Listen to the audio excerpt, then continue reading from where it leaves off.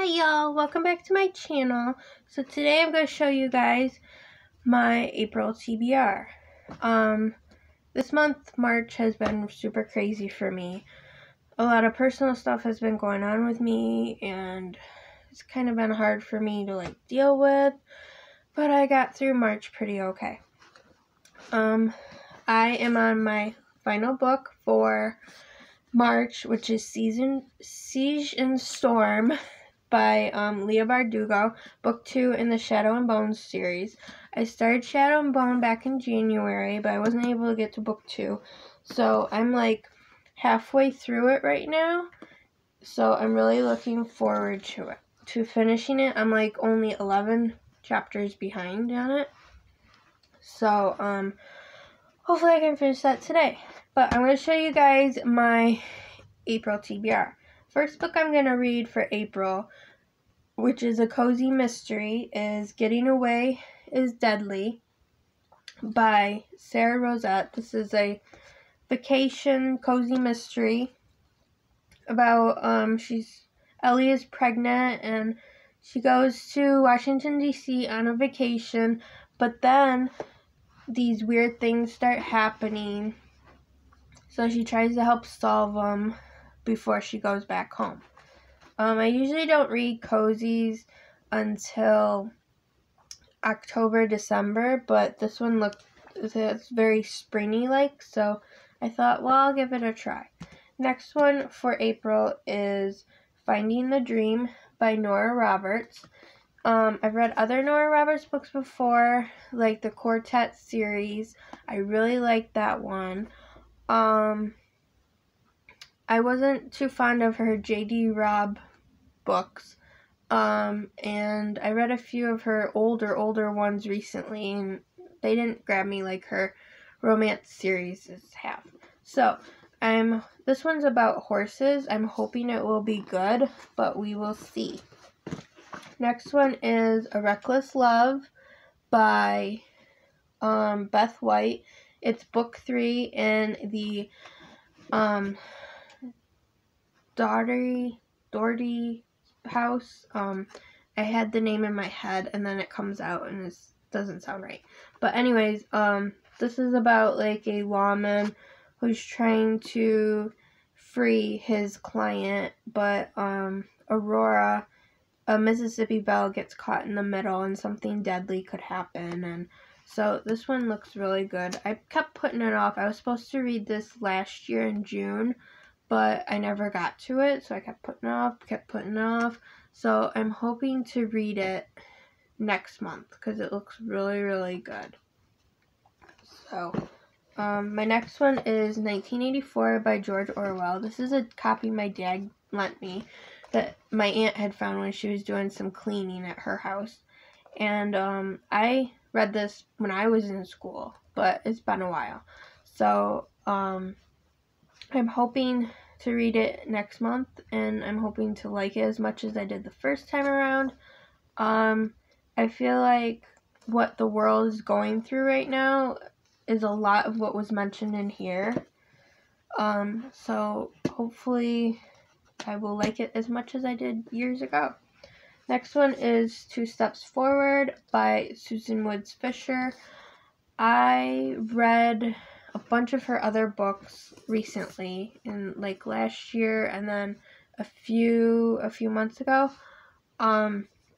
I really like her books, so I'm hoping this one will be good. This one I was supposed to read in March of last year, but I kept putting it off because I ran out of time, I think it was. So I'm hoping to read this one. It's just about an Amish girl named Sylvie who needs a man of substance to help her run her business. So an Amish friend's brother comes along, but he thinks he knows more than Sylvie does about her business, and so that story just goes along with that. So hopefully this one will be good. Next one is What Momma Left Behind by Cindy K Sproles. I've never read a book by this author before, but I requested this book because it's from the publishers that I review for, so I'm hoping that this one will be really good. It's just about a 17-year-old who helps her mom with the community in Appalachian Mountains in 1877 after the influenza and typhoid fever takes over the community, but then her mom gets sick, so then the daughter has to help her take care of the orphan children who were sick. So I'm really hoping I'll like this one. Next one that I was supposed to read in January was The Unhoneymooners. I'm hoping to get to it next month. This one is, this will be the third Christina Lauren book that I've read. I didn't like the other two as much. It seemed like when I get to the middle of their books, the storyline goes a totally different way, and it's just not fun to read anymore. So, but this one's about a man and a woman who are in a sister's wedding, and then they have to go with the newlyweds on a honeymoon with them, and then like hilarious things start happening and all that. So hopefully this one will be good. Okay, my next book for April will be Teen's Guide Face-to-Face Connections. This one, as you can see, was sent to me from the review crew because I signed up for that 2 years ago with Barber. So I'm really looking forward to reading this one. I was supposed to read it this month, but I'm not going to get to it since I have 11 chapters left in Siege and Storm that I really want to get done. So I'm going to read this next month for them. I was actually supposed to post a review this month, but I'm not going to try and push myself with it. So this year's just been crazy. But this one just talks about like what teens do when they want a when they're on their digital devices too long, and how to deal with like bullying through text messages and all that, and on social media. So I'm gonna read this because, well, I was asked to review it. Plus, I wish this book was around when I was a teenager, even though social media wasn't very popular when I was a teen in the early 2000s, but still, I think it would have helped a lot. So I'm looking forward to reading that one. Next one is Something Worth Doing by Jane Kirkpatrick. I've read one of her other books before. I can't remember the name of it now, but I really, really loved it. And this one I requested through Revel because Jane is one of my favorite historical fiction authors that I started reading about 10 years ago. So I've been really hooked on her books. Excuse me. This one's based on a true story about pioneer Abigail Scott, who denies herself the joy of a similar life to achieve her dream of securing rights for women by running a controversial newspaper and leading suffrage efforts in the Northwest carry a great personal cost, a tender, powerful story of a woman's conflicts with society and herself. So this is basically about women's rights and how before that movement was passed in the 1950s, how hard it was for women to get their own rights to do things today that a lot of us take for granted. So I'm really looking forward to this one. This is also a buddy read with my cousin Nicola in Virginia, so we're really looking forward to reading this one. We weren't able to buddy read a book in February and March because her life got really busy. She's a teacher, and she also works at a florist, and she also works at a preschool-like place. So I'm really looking forward to buddy reading that with her. The next book I'm going to read, which I have a second copy of this. So if anybody is interested in a free second copy, just let me know in the comments below. But this one I won on Library Thing, and then for the heck of it, I entered the giveaway on Bookish First, I ended up winning on Bookish First, which I thought was kind of funny because that's never happened to me before. So this one is it's based on a true love story about a woman's journey through pain, betrayal, and forgiveness when she learns to hold on to her faith for the first time in her life. Trust in herself. Julie Holiday has already had a dream to be the perfect wife. After she gives her heart to the love of her life, all she wants is for Dan to adore her the way she adores him. With only a high school equivalency in one hand and a fistful of ambition in the other, they build a billion-dollar empire. It seems Julie and Dan have a fairy tale life. That is until the day she realizes her love for him is not enough to stop Dan from having what she suspects as numerous affairs. Ooh. Uplifting for a topic that is not. Still Crazy is an awakening for all couples, a searing debut for women and the men who love them. So this one should be interesting to read. I entered the giveaways for it because I thought that the cover is like very spring-like, so that's why I'm going to read it next month.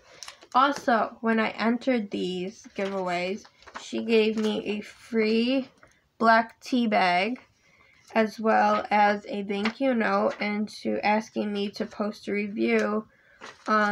And if I do that, she'll send me a free copy of her next book, The Inn in Rhode Island. So I'm really looking forward to reading this one.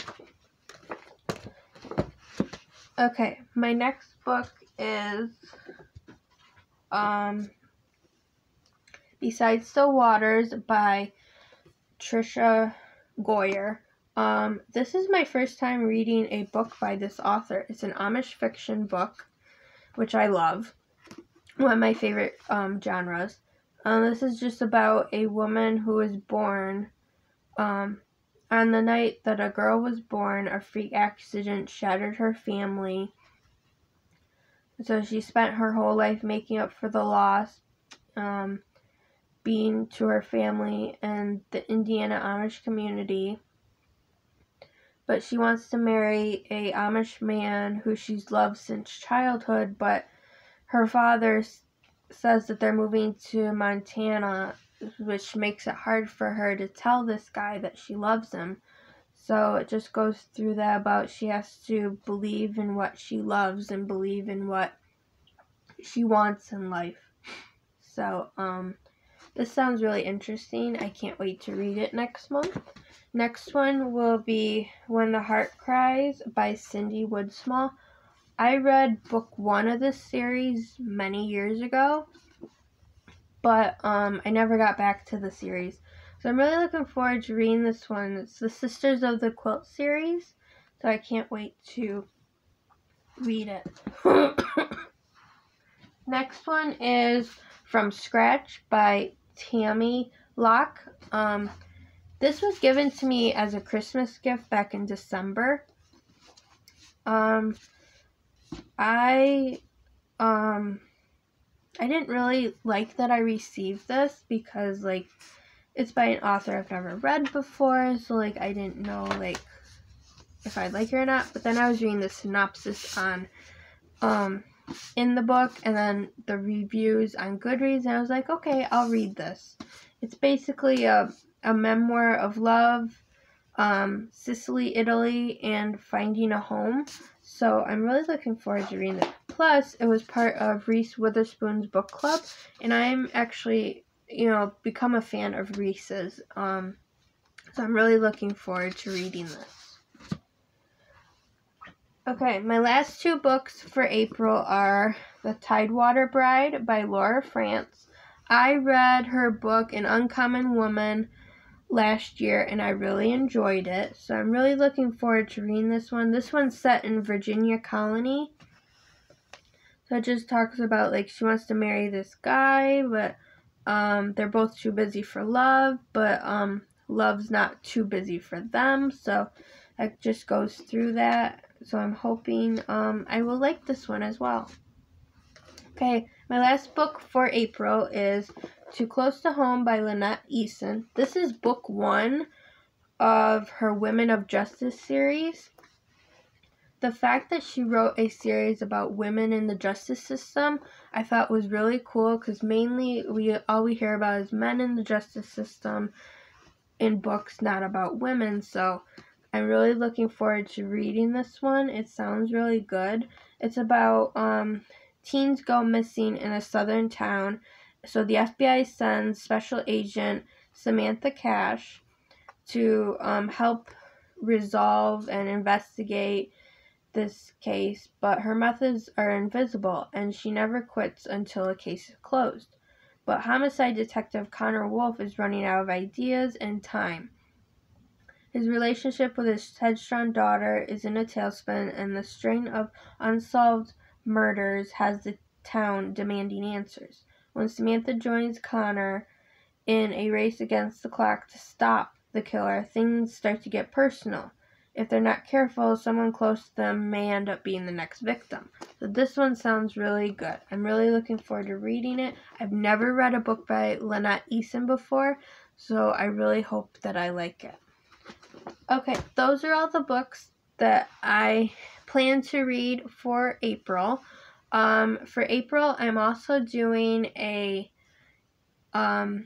choose your own readathon, choose your own author readathon, where, like, if I have, like, in this pile, I don't know if I'll end up doing that readathon, but what it is if you have, like, a certain amount of one author's books to read, then, like, you pick that author for your readathon, or, you know, another author, like, if you have so many books of theirs. So I'll be doing that, and also I'll be doing a choose your own TBR challenge like thing, where you just choose whatever book you want to read and you submit it for like a prompt or something. So I think it was kind of like a odd one this month, because normally the book club that I'm in, normally they have it all nicely organized. Like each month there was Jeopardy back in January, and then in December there was a Naughty or Nice Team TBR challenge. So this one's a little odd to me, but I'll do it and see if I like it. If I don't, then I won't do it again. And then for May, I think there's like a Survivor one. I know for April they were going to do a Survivor like TBR challenge, but they put that on hold till May because they weren't sure if the rules would go well or not. So Bookopoly hasn't come up yet, which I'm a little disappointed with, because usually the spring and summer months we end up doing Bookopoly. But I do know that I think it's for June, May or June, we'll be doing the Game of Life TBR challenge. So, which is really interesting, because the Game of Life like goes on and on forever. So I'm really anxious for that one to see how that goes.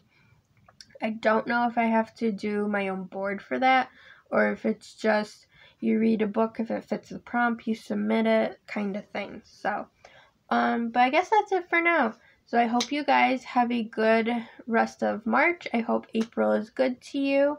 I will see you guys in my next video. And if there's any books here that you've read or that you've heard of or wanted to read, let me know in the comments below. I'm always open to hearing about your own opinions on certain books that I'm reading, or certain ones that you think that I might like, but that I haven't picked yet.